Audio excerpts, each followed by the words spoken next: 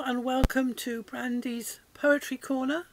Today's Old Chestnut is a poem. I did learn a bit of this at school, not all of it.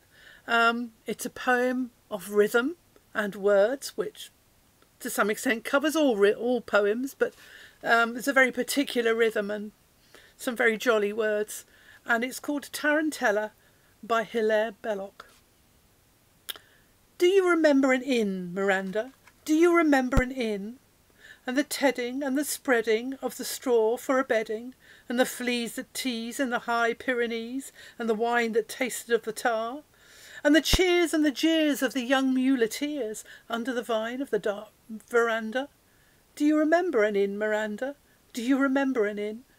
And the cheers and the jeers of the young muleteers who hadn't got a penny and who weren't paying any, and the hammer at the doors and the din, and the hip-hop-hap of the clap, of the hands to the twirl and the swirl of the girls gone chancing, glancing, dancing, backing and advancing, snapping of the clapper into the spin, out and in, and the ting-tong-tang of the guitar. Do you remember an inn, Miranda? Do you remember an inn?